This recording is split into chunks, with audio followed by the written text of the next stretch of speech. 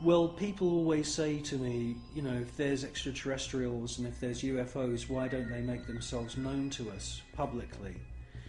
Well, I think with the Space Shuttle mission STS-80, that's exactly what they did do. You see objects which are out of focus, or they are transparent in some kind of way. And the first one comes from behind the Space Shuttle, comes into the field of view, and they make their way to the upper atmosphere. That's at least what it looks like. It's joined by many others, and you get a kind of rough circular formation appearing. And then you get the piece de resistance, the last orb comes into the center of this formation, and as soon as it finds its position, it lights up.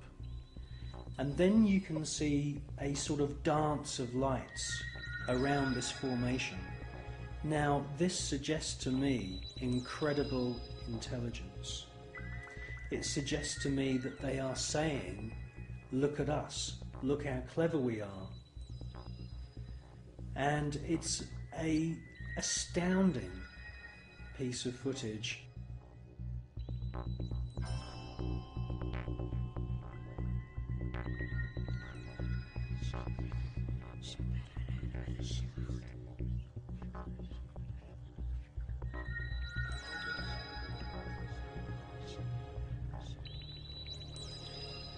These extraterrestrial craft are attracted to thunderstorms, and many times we see lightning on the surface of the planet or in the atmosphere of planet Earth.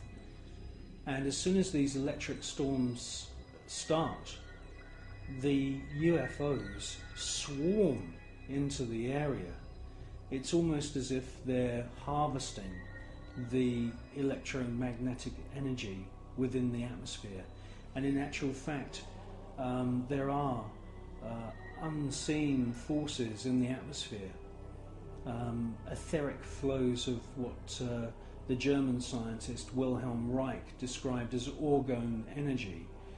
And it could be possible that these UFOs are sucking energy from these electric thunderstorms on planet Earth, and this is where they're getting their energy from.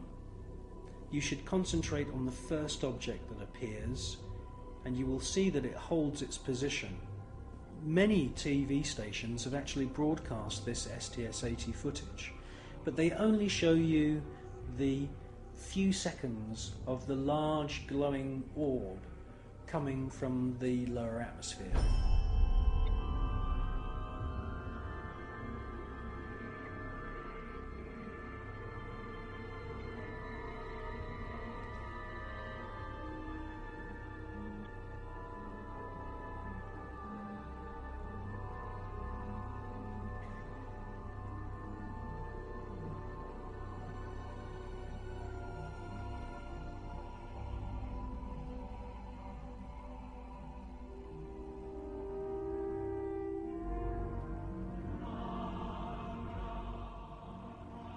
The cameraman who's operating the Space Shuttle camera is fully aware that the first object has held its position, and after the large orb has ascended from the lower atmosphere and the shuttle is moving away from the scene,